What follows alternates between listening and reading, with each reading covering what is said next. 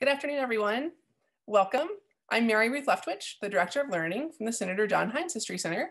We're excited to have you this afternoon for a special program that allows us to delve deeper into the art and science of conservation as it relates to a piece that is featured in our current exhibition, Smithsonian's Portraits of Pittsburgh. So we have a great afternoon in store for you, lots of amazing content, images, resources, and an opportunity for Q&A. So today you can reach us using two tools at the bottom of your screen. There is a Q&A box and there is also a chat box. So if you want to reach the panelist, you can use that chat box. And if you want to be able to share your comments with everyone in attendance today, make sure you pull down the drop down, the little blue drop down menu there to say panelists and attendees. And then that was something that everyone will be able to see. During the Q&A, it is helpful for us to be able to have those questions set aside. So you can use the Q&A box and that allows you to type in your question and we will do our best to answer it live during the Q&A portion. If you have any technical issues, feel free and send me a chat and I will do my best to help you. So I'm excited today to introduce our senior curator and the curator for our portraits exhibition, Leslie Sibilic, who is going to introduce the program a little bit more, tell you what's in store, and introduce our speakers. Welcome, Leslie. Hey, thank you, Mary Ruth. And to all of you out there, thank you so much for joining us this afternoon. We have talked about this being a program that we wanted to try for quite a while. And just a few comments about the date, and then I will introduce our three esteemed speakers for this afternoon. We originally decided to do this program in coordination with the national social media campaign, hashtag Ask a Conservator Day, which usually is scheduled for November 4th. That date was picked to coordinate with the historical date of November 4th, 1966, when a cataclysmic 1,000-year flood descended upon the Renaissance Italian city of Florence and really threatened to destroy multiple generations worth of historic and artistic and archival treasures. But art conservators from across the world sort of descended upon Florence and really helped to save the treasures of that city. And so in honor of that and marking that as the date, every year, November 4th is typically hashtag Ask a Conservator Day, except this year. Technically, the date has been moved to November 18th because of the event that I'm sure we're all in the back of our heads kind of checking today, and that's the presidential election. But there is another November 4th connection related to this story of the Ebenezer Denny miniature. And I'm not going to give that away until the very end of the program. So you have to wait until the end of the program and you'll hear another November 4th story. But I did want to acknowledge that this program is supposed to be tied into a national social media effort that really looks at a milestone in conservation history.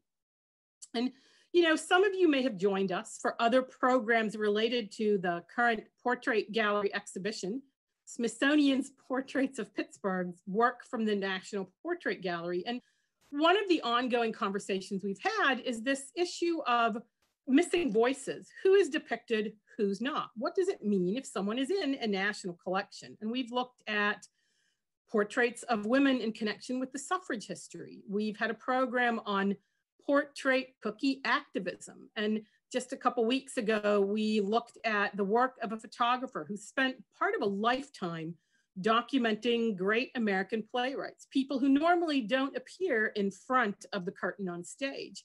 But there are other voices involved with these stories too, different kinds of people and different kinds of stories. And you know, an exhibition like this would not be possible if we didn't have the material, the artworks and the artifacts to put on the walls or to put in those cases. And by extension, if we didn't have the people who helped to take care of those materials. You know, collections care and conservation is crucial, painstaking and quiet work. It's done behind the scenes. If it's done well, you, the visitor, frankly, in many respects, don't see it. What you see is the glory, the beauty of that object, or in some cases, the stability of a piece. But what you see is the object shining through. What is more difficult to see is all the work that went on behind the scenes to make sure that that is what you see. And so today we're going to change that just a little bit. We have a program that gives you a chance to hear behind the scenes from 3 people who've been involved with the conservation and treatment of a small jewel of an object that is one of our History Center pieces that's featured in the exhibition. And you will hear from 2 conservators today and then a member of our own staff. And what I'm going to do is give you a little bit of intro of all 3 of those people now, and then you'll see their names as they appear on screen.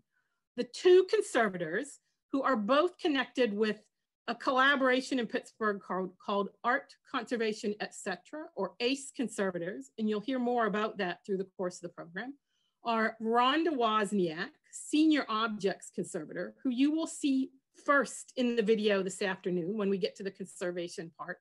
Rhonda is the owner and the chief conservator of Rhonda Wozniak Objects Conservation, LLC, which she founded in 2006. And she specializes in the treatment of a wide variety of materials, including outdoor sculpture, decorative arts, and archaeological materials. And she previously was the object conservator for 10 years at the Carnegie Museum of Art. She has a background in metals conservation with a focus in corrosion studies. And actually, this sounds fascinating, of marine archaeological objects, and previously had done work at the Western Australian Maritime Museum. And she holds an MA and a Certificate of Advanced Studies in Conservation from the State University of New York, Buffalo State College. And that program, which is one of the oldest and kind of most celebrated art conservation programs in the country, will be a theme when I introduce the other conservator today. You will also hear from Anna Alba, who is a paintings conservator. And Anna specializes in the 19th century modern and contemporary works. She also obtained her MA and a Certificate of Advanced Study in Art Conservation. And prior to her work here, she previously worked for the Luca Benetti Corporation, which is an art conservation firm in New York City that specializes in large format canvases and murals. And she also received additional work through a fellowship at the National Gallery of Art in Washington, D.C., and internships at the Smithsonian's Hirshhorn Museum and Sculpture Garden and the Wadsworth Atheneum in Hartford, Connecticut. Now, the first person you're going to hear from today, so she's last in my order of introductions, but certainly not least, is our own History Center Registrar, Nicole Lauletta. And Nicole came to us and started her position at the History Center in 2015. She is responsible for the care of a museum collection of more than 45,000 objects. And she works, among many other things, in helping to assess the collection for conservation needs and working with our local conservators, such as Anna and Rhonda. Nicole came to us in Pittsburgh from the West Coast, and she holds a Bachelor of Arts in Art History from Santa Clara University and a master's degree in museum studies from San Francisco State University. And previous to her work with Pittsburgh, she was a museum technician with the National Park Service in the Bay Area at the Golden Gate National Recreation Area, which includes some really fascinating sites like the Presidio and a Nike missile site. So she changed from missile sites to industrial sites. And we are incredibly fortunate to have her on our staff. And I am now going to turn off my video and my microphone, and I am going to turn the program over to Nicole. It is all yours, Nicole.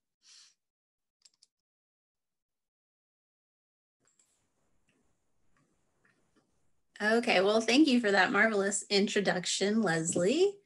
I will take control of the screen, and I'm going to try to share my screen here. Give me just a moment.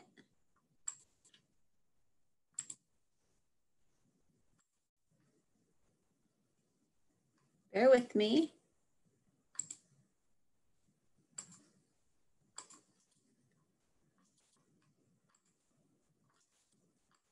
Okay, I think that should be good. So you should see my PowerPoint, my first slide, my title page. Okay, so now let's get started. As Leslie introduced me, my name's Nicole Lauletta. I'm the registrar at the Heinz History Center. I am responsible for the care and of the museum artifact collection, which amounts to over 45,000 objects, as Leslie said. It's a big job, but I'm here to talk about some of our smallest artifacts, our portrait miniatures. So I will start with a general history of miniatures and then talk about the miniatures in our collection. And all the miniatures in this presentation are from our collection. So I'll be explaining them throughout the presentation just to give you a little behind the scenes of the individual objects. This miniature on this slide depicts Elizabeth Kohler, and it is by an unidentified artist and painted circa 1900. So miniatures are small painted portraits, usually done in gouache, watercolor, or enamel on a variety of substrates, including vellum, ivory, paper, and copper. These tiny portraits were created to be shared with family and friends and were popular for their portability. They were some of the only private personal images available before the invention of photography. And the miniature on this slide depicts Mr. William Croghan, the father of Mary Shenley. It is a watercolor on paper and was painted circa 1850. In the 16th century, portrait miniatures were first painted to decorate illuminated manuscripts. The artists then began to offer patrons individual miniatures as freestanding framed works of art. These miniatures first appeared in the 1520s at French and English courts, and then they became popular with the European elite. The 18th century is known as the golden age of miniature portrait painting. During this time, the tradition of miniatures came to the American colonies from England. The format remained popular until the development of daguerreotypes and photography in the mid-19th century. Photography provided more affordable and accurate likenesses, leading to a decline in the demand for portrait miniatures. On this slide, the miniature on the right depicts Clorinda Starbuck Boardman.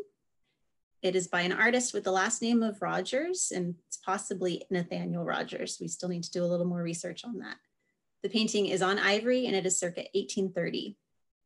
The miniature on the left is a colorized photographic print of George Westinghouse done by Joseph Gesford circa 1906. Miniatures were popular for their portability and also for the realistic color that they provided. They were commissioned to be given as gifts within a family or given as gifts during courtship, or also used as political or diplomatic gifts. They were often commissioned when a family member was going to be absent for a lengthy period of time, or during a milestone event such as a marriage, a relocation or emigration, or to commemorate a birth or death, or also by soldiers and sailors who were enlisting or going off to war. The miniature on this slide depicts Edward Wyndham Harrington Shenley, and it was done by H. Agnes Ridley, who was the subject's daughter. She painted this watercolor on paper in 1904, and it is based on a miniature painted by another artist in 1832. The first miniatures in the 16th and 17th centuries were executed in watercolor paint on stretched vellum and mounted on paper cards. In the 18th and 19th centuries, watercolor on ivory became the standard. The shift in materials during this period was the result of ivory becoming more affordable and more accessible. Ivory also offered more luminosity and better depiction of flesh tones, and the process to prepare the surface of ivory to be painted was simpler than that required to prepare vellum. So ivory remained the most common substrate for portrait miniatures until the field's declined towards the end of the 19th century. An alternate style was miniatures painted on enamel in oil with a copper or gold support. This style started in the 16th century in Italy and was used for the next 3 centuries throughout Europe. This style of portrait was more expensive and required more skill to execute, but created a more durable product. The miniature on this slide depicts Elizabeth Angus Wade, also known by her pen name, Bessie Bramble.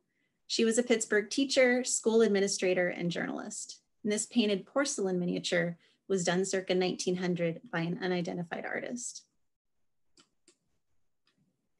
The standard format for miniatures was oval or circular in shape, but some were rectangular as well. The format during the 18th century was often more decorative. They were created to fit into lockets or inside watch covers or set in pieces of jewelry so that they could be carried on the person. Miniatures were also designed to be displayed in the home, either framed on stands, hung on a wall, or set into snuff box covers. And some miniatures from this period even contain a lock of hair sealed in the reverse. We'll see one later in the presentation. On this slide, the miniature on the left depicts Henry Augustus Boardman. The painting is on ivory and was done circa 1830 by an artist with the last name of Rogers, again, possibly Nathaniel Rogers. The miniature on the right depicts Alberta Ridley. It is a watercolor on paper and was done by H. Agnes Ridley. in 1908.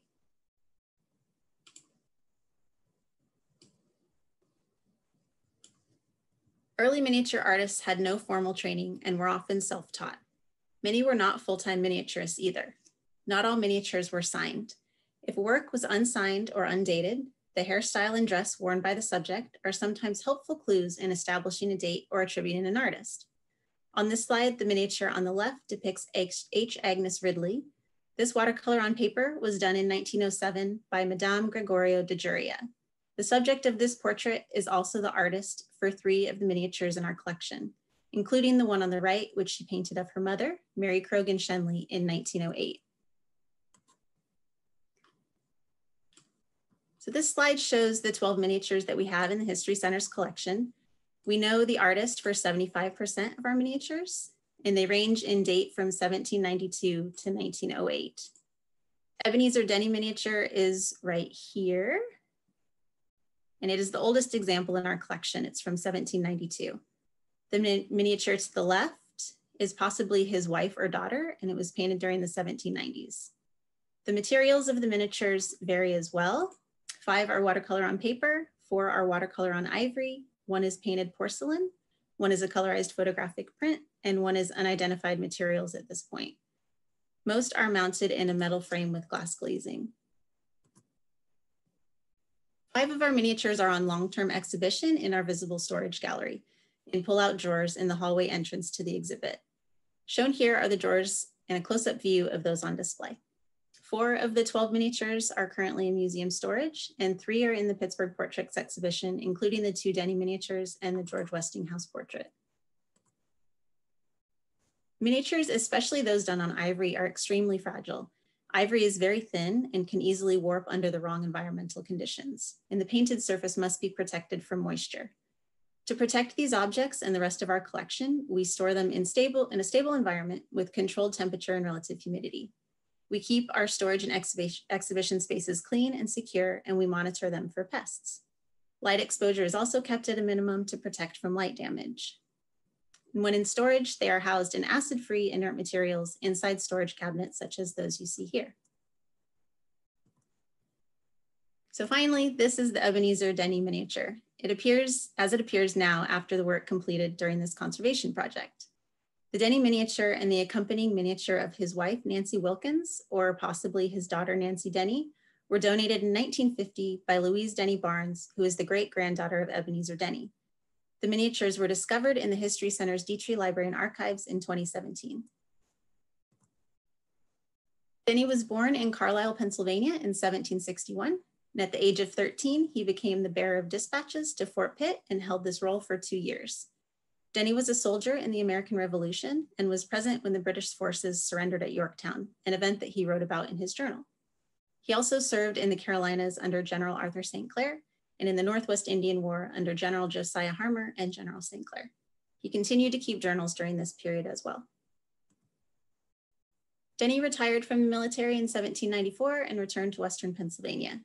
In 1793, he married Nancy Wilkins, and they had 4 children together over the next 10 years, 3 sons and 1 daughter. During this period, Denny worked as a merchant, and then in 1797, he was elected county commissioner. In 1803 and 1808, he served as county treasurer. And when the city of Pittsburgh was incorporated in 1816, Denny was chosen as the first mayor of the city. And he served from July 1816 to January 1817. Unfortunately, ill health forced him to retire from public service at that point.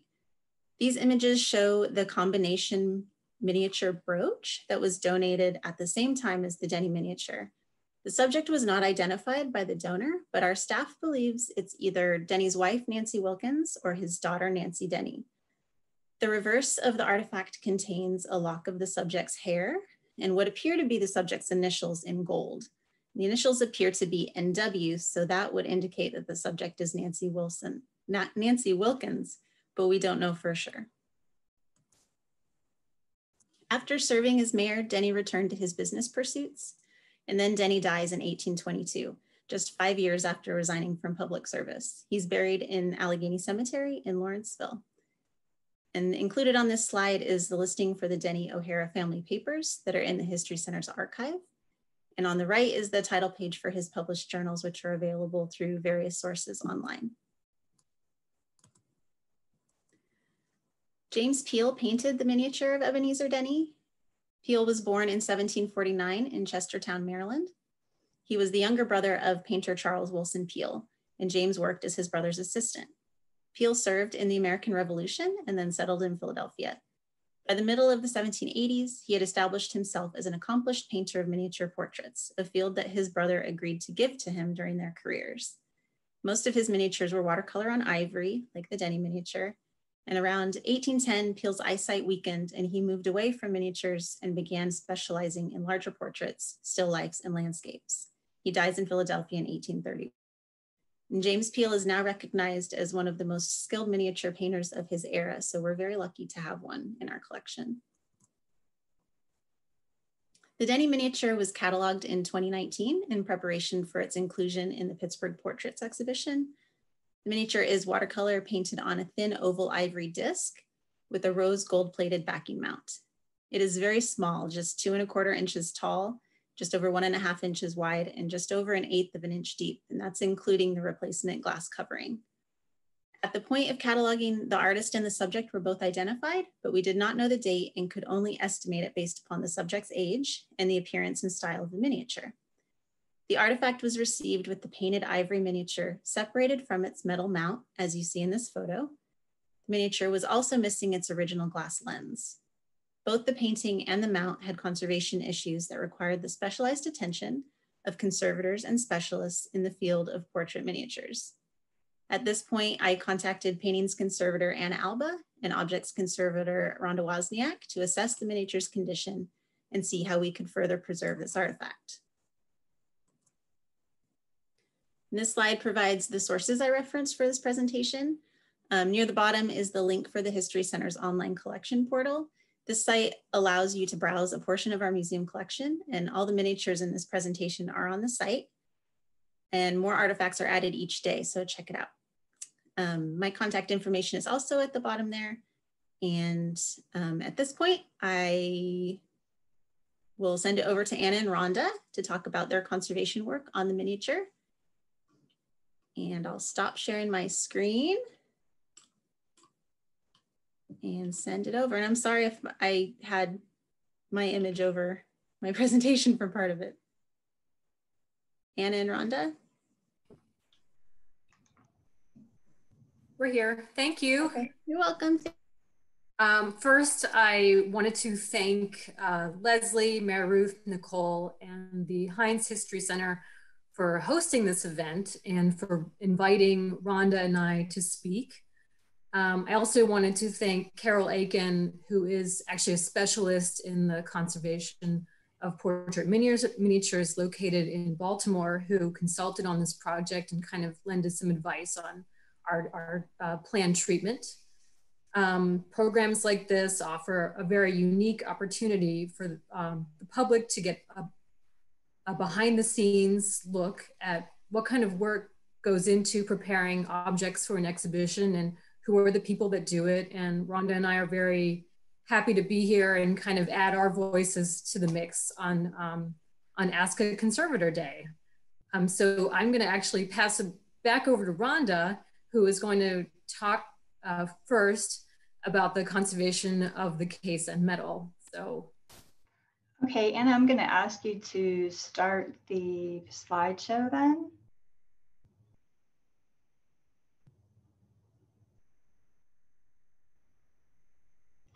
So when Nicole initially called me in to examine the miniature, this is what I saw.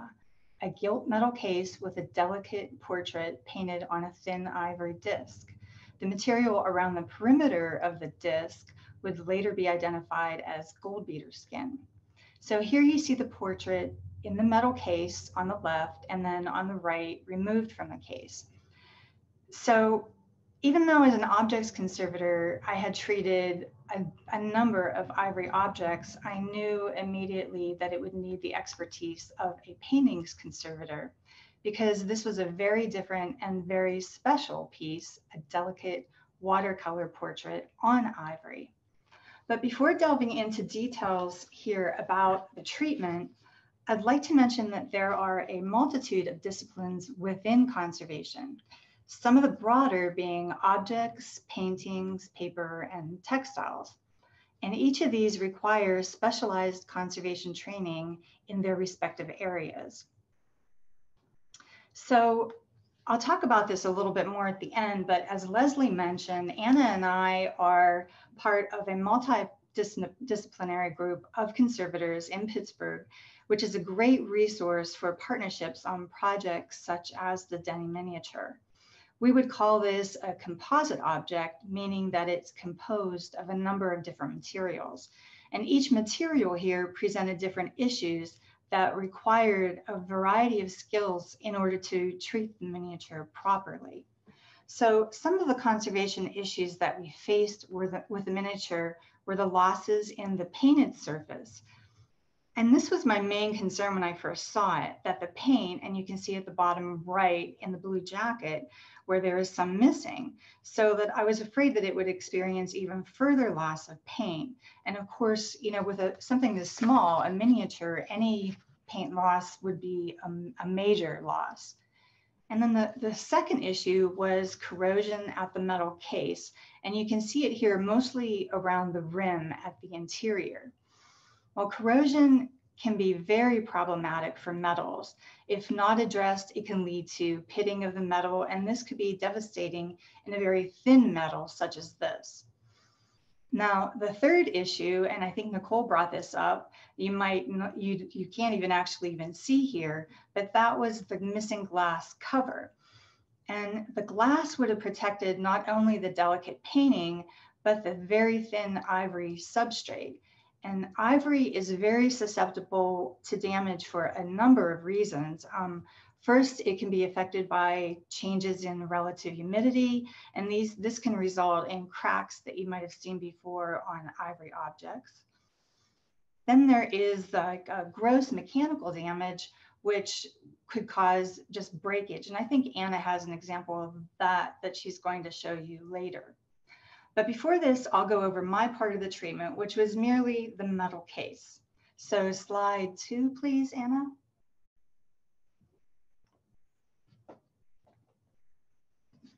So here you see this is a detail image where you see the green copper corrosion products that had formed around the interior of the case. Before removing these, I first confirmed that there were no coatings on the case with a conductivity meter. Then I addressed the reduction of the corrosion products. Now, due to the fact that the metal is gilded, I knew that I had to use the least aggressive means possible if I wanted to prevent any further loss of the gold. So only solvent was used on soft cotton swabs. And I know this is not anything groundbreaking or maybe even that interesting, but at times knowing what not to do as a conservator can be as important as knowing what to do to preserve the art. So in this case, not much else was done, only a soft microfiber cloth was used to buff the surfaces after solvent cleaning. And we can see the after pictures in slide 3. This is the case after treatment. The back of the case on the right shows mostly the copper base metal. And this is probably due to previous polishing and normal wear of the gilt surface over its very, very long lifetime. And now Anna will discuss her treatment of the painting, which is much more interesting. And after this, we'll go back to Nicole and she'll address replacement of the glass lens, which involved even more conservators. So Anna, do you want to take it from here? Thank you, Rhonda.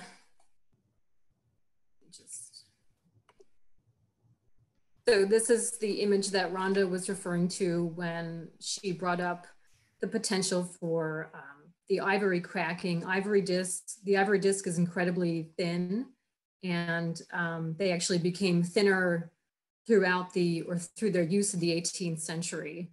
But this is just an example of a similar miniature, but that has cracked in 7 pieces. Unfortunately, this didn't happen to the one that we're treating, but it can happen and it can be quite disastrous. But this was treated quite successfully, as you can see in the third section of the image. This is the face and reverse of the miniature before treatment.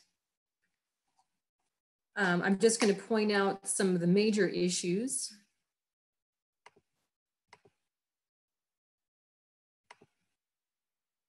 If you can see my laser pointer, I'm pointing at corrosion deposits around the edge of the surface, and they appear greenish and dark compared to the light colored background.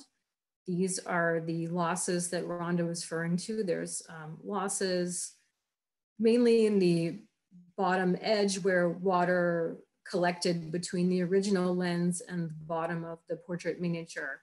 And luckily much more than this wasn't lost, and it appears to have affected really only the blue color and the two bottom buttons. On the right-hand side, you can see the back of the ivory disc with the gold beater skin wrapped around the reverse and the remnants of what would have been a paper backing.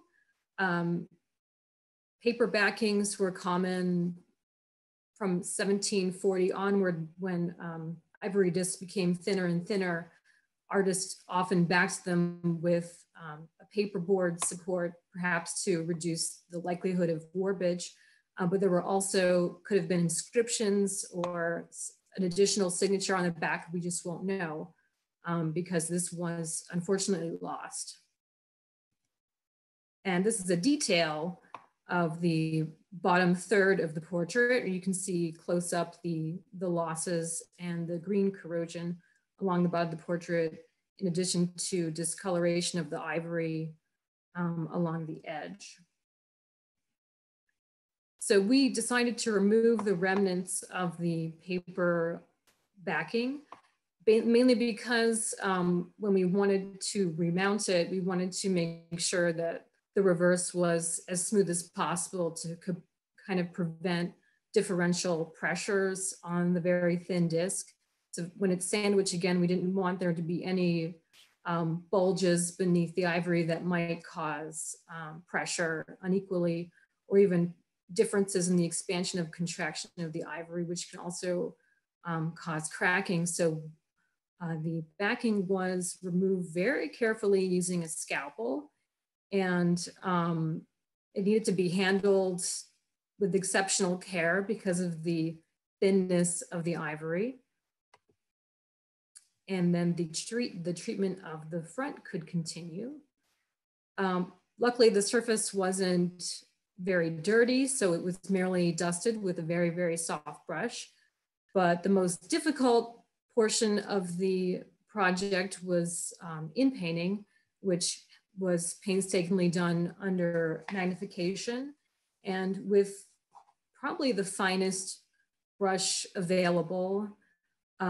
And brushes, your brush choice is actually more important in projects like this and in other projects, because any stray hair that comes off of a used brush could potentially ruin your in-painting. And it had to be done so precisely that I wanted to make sure I had the best brush possible and best setup. So magnification was very useful. In painting is also challenging because you want to match not only the exact color, but you want to match the sheen and the saturation of the original. And in this case, watercolor is very matte medium, but it's also very saturated. So it's got a nice high chroma in the jacket. And to match that, you have to also choose your materials very carefully, because you can't choose anything that can't be removed later in a potential conservation intervention that might have to occur at a later date. So as conservators, we actually follow a code of ethics that's laid out by the American Institute of Conservation, where when we retouch something, it should be done in a reversible manner so that things may be retreated. With watercolor, this is challenging because water is so soluble. So the in-painting was primarily done in dry pigments. Dry pigments alone are much too matte and undersaturated. So I had needed to use just the slightest little bit of synthetic resin to give it the saturation that was required to match that blue. I will stop sharing my screen in a second because I have a prop that I brought from my studio. Because I'm not in my studio, I can't show you our fantastic collection of dry pigments, but this paint out shows just five examples of blue colors or blue pigments that are available. And there are much more. And I get questions pretty commonly about in painting and what colors to choose. Blue is pretty challenging. So you have to rely on your skill as a conservator. And you also have to have a working knowledge of the kinds of blues that existed at the time period you're trying to reproduce. So for instance, both cobalt and cerulean are right off the back, but they're just eliminated because they date much later than the miniature that than the miniature was produced. So here is the before treatment and the after treatment. Just a note about documentation. As conservators, we are also we're also supposed to document all states of the condition before, during, and after treatment. It's also part of our code of ethics. So before any treatment begins, we take very good detailed images as just a record of what was there before. And in this case, it's important because we wanted to maintain the appearance and the knowledge of this gold beater skin around the edge. This material became dark and discolored over time, and with the corrosion products made it very distracting to the eye if it were to remain visible. So we made the decision to tone it so it wasn't completely gone, but it wouldn't be distracting should it go on exhibition.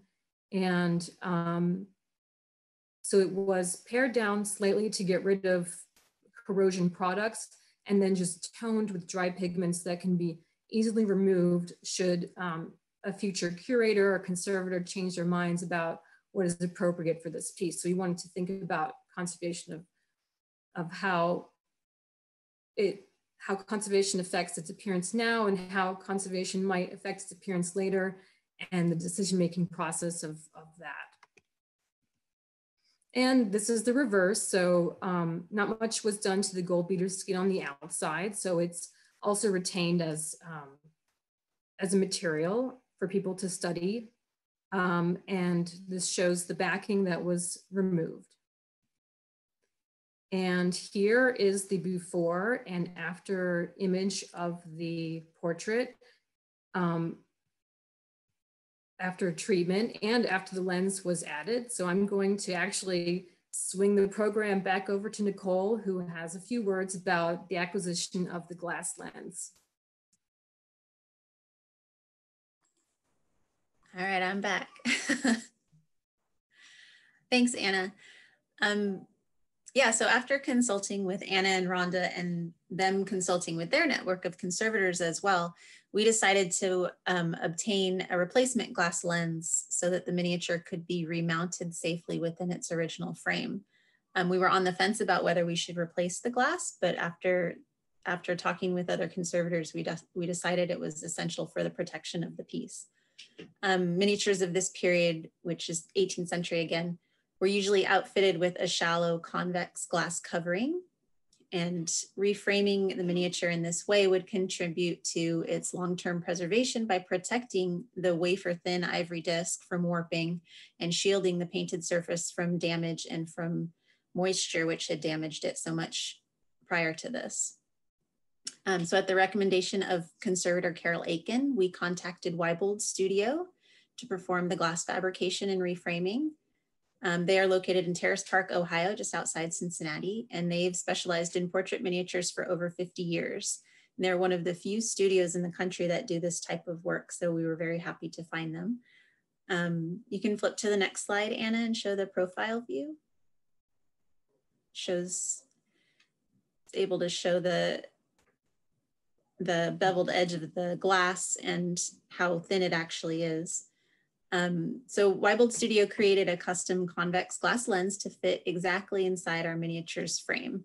The glass is held in place by the edge of the frame, which is then burnished to secure the lens in place. So there's no adhesive used in the remounting process. The case holds the glass in place, and then that holds the miniature snug in its mount.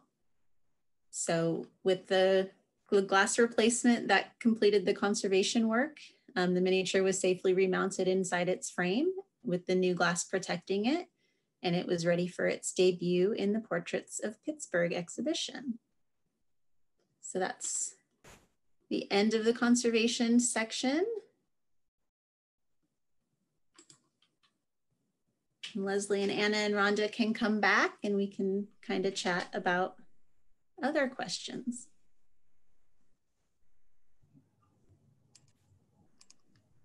And so Anna and Rhonda, do you have more? I know one of the things we wanted to give you a chance to do was talk a little bit more about some of the other really fascinating conservation projects that you've worked on here in the Pittsburgh area or anywhere else. I do have a few questions already about the conservation of the miniature, and one that I'll ask you all now because it's relevant to what we just talked about. How long, you've all talked about your specific pieces in this, how long did the whole treatment of the miniature take from start to finish? I think that for the metal specifically, it was only really 2 to 3 hours. But it was a lot of discussions and figuring out what to do, going through Anna, contacting Carol, and then the Weibold Studios, and then trying to piece it all together in the end, literally. So a little bit more than that, but Anna can talk more about how long the painting took, because that was actually the more painstaking part of it, I think.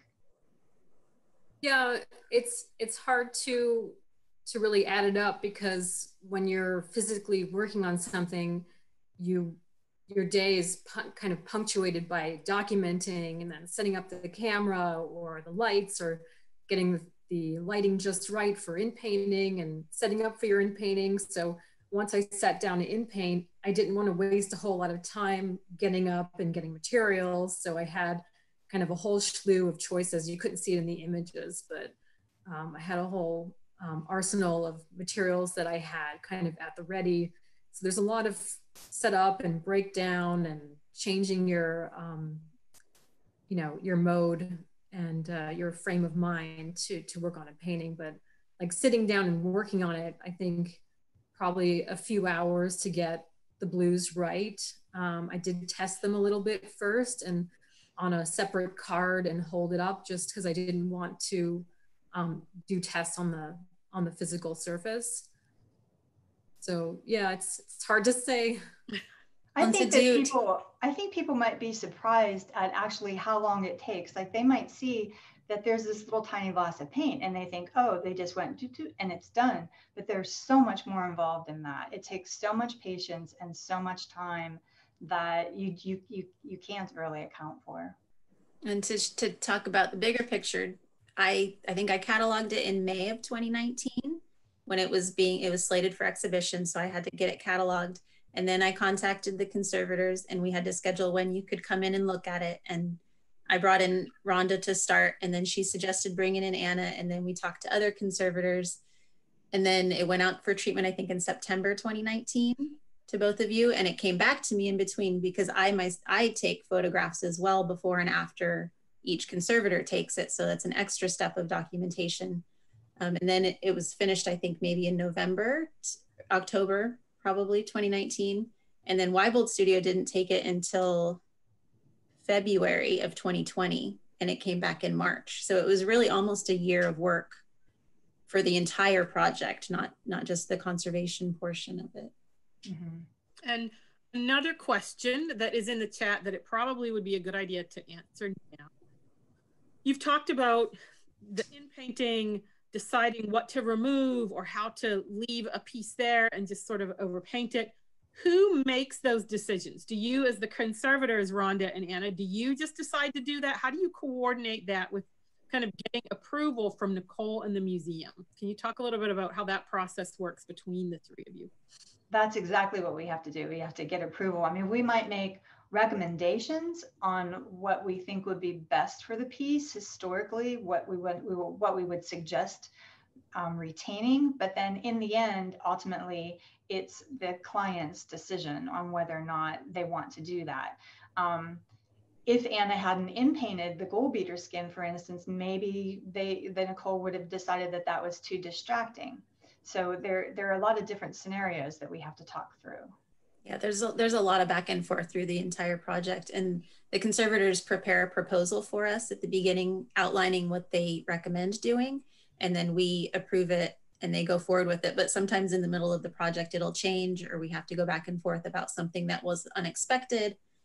And I credit both Anna and Rhonda for encouraging us to get the glass lens replaced as well, because we weren't necessarily going to take it that far because that's more of a restoration treatment.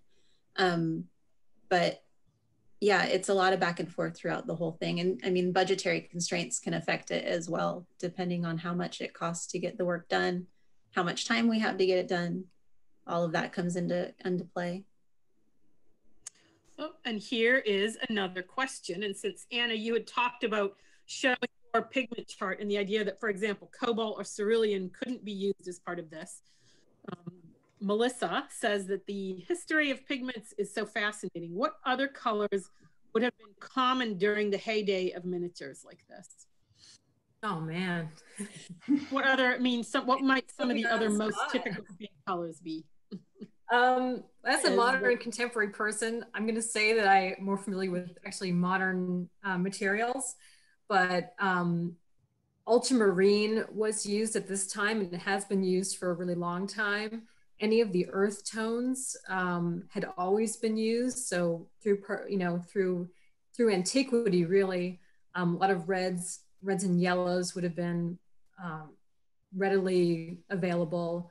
I don't know off the top of my head the dates for the different green colors, but yeah, I mean, the history of pigments is really fascinating, and it goes into what was available through trade and through different countries, and certain pigments were readily available in certain areas, but not in others, and made them more valuable or less valuable. So I don't know if I answered your question because it's so very specific, but I think a fun part of our training too at Buffalo was we actually had to pick a pigment and make it traditionally how it was made. You did that, right, Anna? Mm-hmm. We went through the same program, so. And I will say that I had done a little bit of study of pigments through a course at University of Delaware, and the history of those materials, and even some incredibly poisonous pigments that people use at these times. It really is fascinating. So I don't have any other of the questions there at the moment, but for all three of you, I think maybe it might surprise people to know that it took so many different hands to handle this one small piece. Can you go into a little bit more detail about why, for example, we couldn't just have Anna work on this miniature, or Rhonda? Why do you need so many different kinds of conservators? Talk a little bit more about the reality of the materials and that sort of scientific aspect of this. Why can't a paintings conservator work on the metal? Well, it starts back in our training, but we choose a specialty to pursue when we're in graduate school, and there is a good deal of overlap. So we all take courses in the other disciplines, but there's so much material in any one discipline, it's hard to know about everything, is basically why we choose to follow certain disciplines. But in materials like this, I perhaps wouldn't know that much about the corrosion of the backing and how it might interact with the ivory. And I know some about ivory, but I don't really know how it is in composite with the other materials. And so it's always good to have that another point of view to come in and can speak to their specialty. And maybe we could introduce the ACE ACE PowerPoint right now, because I think that I talk a little bit about that, about our different areas of specialization and how we work together, or how we have worked together on other projects around Pittsburgh too. Okay, yes. Why don't you go ahead and do that? And also, I think the other thing that it might be useful to talk just a little bit about, because I know we get this question on the museum end, as part of your review of some of this, what is the difference between conserving something and restoring something? Talk a little bit about that too. Well, in conserving, it's literally a more conservative approach. So you're trying to preserve what remains and not necessarily restore what is not there anymore. As Nicole mentioned, she didn't know if they were going to go as far as restoring the glass lens. So that was completely replaced. So in conservation, we try to keep the restoration to a minimum and really focus on preserving what is there now. And I think that basically covers it. Although there's always an overlap. For instance, when Anna inpainted the losses in the miniature, that might be considered more of a restoration because she put that paint back. So there's always a little bit of an overlap, keeping in mind that we try to be as conservative, preserving what is there more than restoring what isn't. And I've had a question come in as part of that. Did you have to study chemistry or what science in order to understand materials and their reactions? Yeah, I think people would be surprised at how much chemistry we actually have to study before we even get into a conservation program. So one of the prerequisites of the conservation graduate programs in the United States is at least 4 semesters of science. And then we take science courses within our graduate studies, specifically covering the degradation of products and like solubility of materials and how things interact. So it's paramount to everything we do. It's basically science is acting as the backbone. So basically it's you know what you can use on a piece of art so that it will be reversible, as Anna mentioned before. So if you don't understand solubility parameters, you may not use the correct material and it won't be able to be reversed in the future. Here's another question related to that, and then we'll get into the discussion of art conservation, etc. But a question come in from an attendee who wonders if you've ever heard of anyone doing chemical or DNA analysis on the hair that can be included. I know we saw the example of Nancy Wilkins on the back of a portrait miniature. Have you ever heard of chemical or DNA analysis being done on that as part of the exploration of a piece? I haven't heard of it personally, but I imagine that it can be done. But normally if a lock of hair is included with that portrait, it's from that person. So I don't know if there would be a point in doing that, going through that expense, but it would be interesting. Yeah, we've done it for the History Center collection, not from a miniature lock of hair in a miniature, but a lock of hair commemorative. We have one that's commemorative of George Washington's hair, and we had it tested, and I believe it was inconclusive because it was a lock of hair with no root balls on it. So they were able to tell the actual color of the hair and I think estimate the age possibly, but not identify it as George Washington since there was no DNA, since there was no root bulb. So it was inconclusive, but people do that testing definitely. Okay, so Anna and Rhonda, if you want to go ahead and talk a little bit more about art conservation, etc. Go ahead. Okay, so as Leslie mentioned at the beginning, Anna and I belong to a collaborative group of conservators here in Pittsburgh, and we call this Art Conservation, etc., or ACE Conservators for short. So we're all academically trained. We have our masters in conservation, and after receiving our degrees, we all worked in various parts of the world, gaining that conservation experience, which is really important to get out there and have that experience behind you or under your belt. And this involved positions in major museums. We're also all very proud of the fact that we are natives to the Pittsburgh area, and we all operate our own women-owned businesses. So if you want to go to slide 2, I'll like to introduce you to everyone.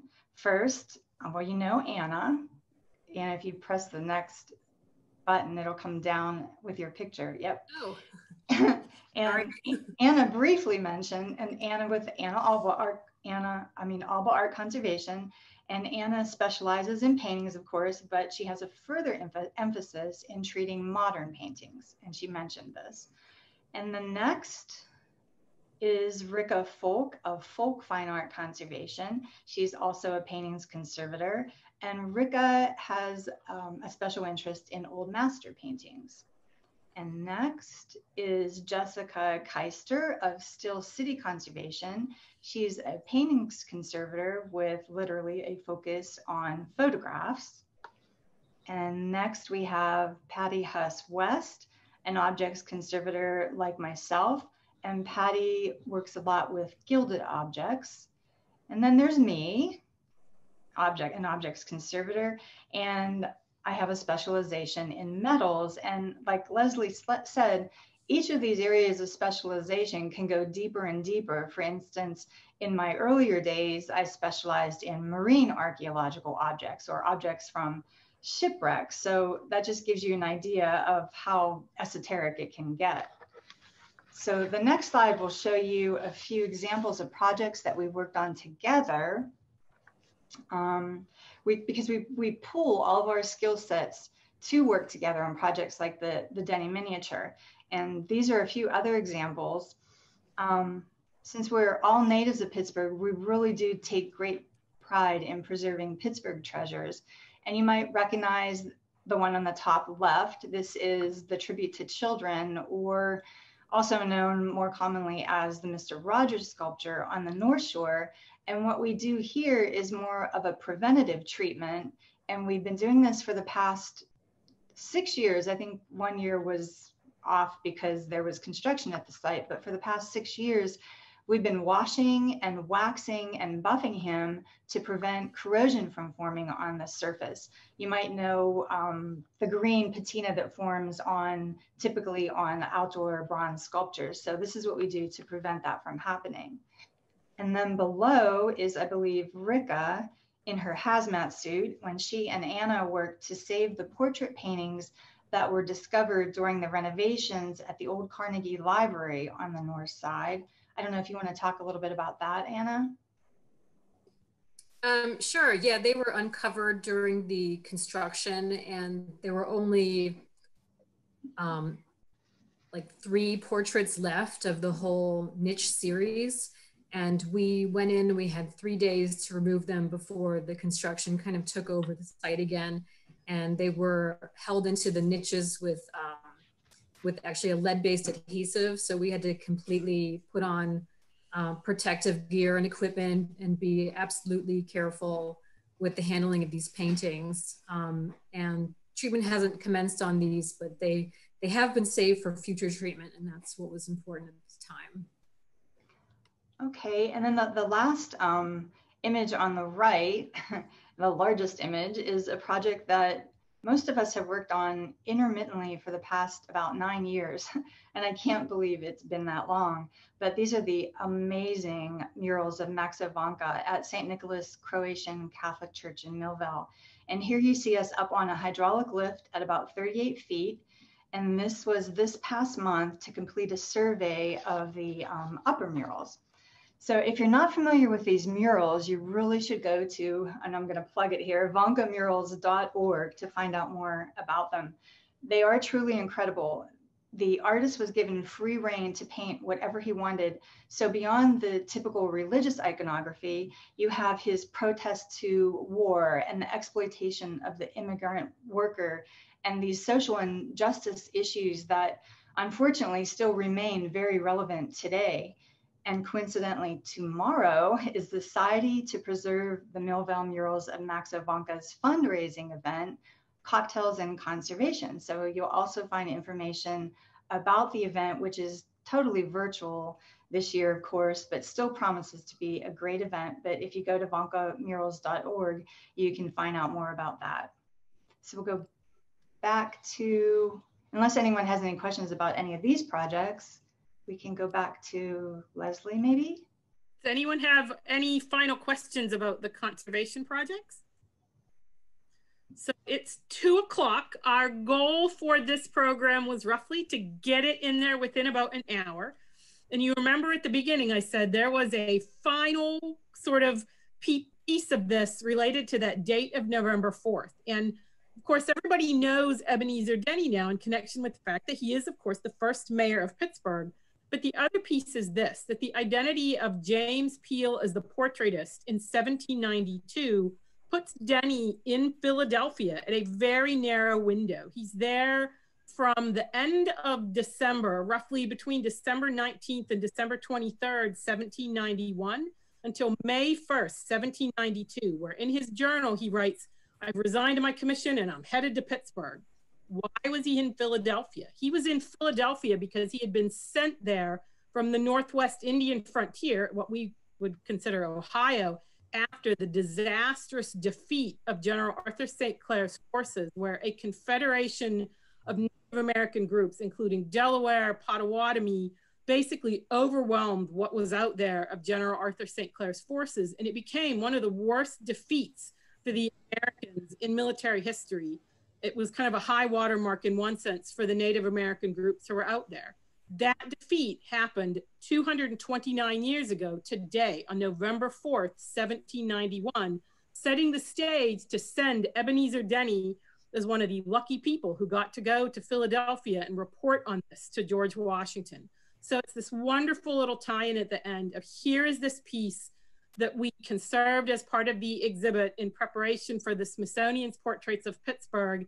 It relates to another piece that is on display in that exhibition, the portrait of Arthur St. Clair, and it's a wonderful tie-in. And I'll just add at the end, if you are interested in learning more about General Arthur St. Clair, we have another program coming up next Tuesday, November 10th, part of our Uncovering Pittsburgh Stories series with the Heinz History Center docents. We have a presentation on General Arthur St. Clair. That will be at 1 o'clock on the History Center YouTube channel. And likewise, a recording of this program will also be presented on that YouTube channel. It takes us a little bit of time to get them ready to post, but feel free to check out both a recording of this event and the Arthur St. Clair event. And there are a number of other great recordings on there as well. So we are so appreciative. Nicole, Rhonda, Anna, thank you so much for being here today. This is just between the pigment colors and the science and the wonders of what we have behind the scenes. It's fascinating stuff. And we really do hope to do more programs that feature the collection and allow people to get this sort of unseen view of what goes on in the museum in the future. So thank you to all three of you. And then thank you as well to all of you out there in Zoom viewer land who joined us today. We greatly appreciate the support. So have a great afternoon, everybody. Thanks so much for joining us. Thank you too. Thank you. Thank you.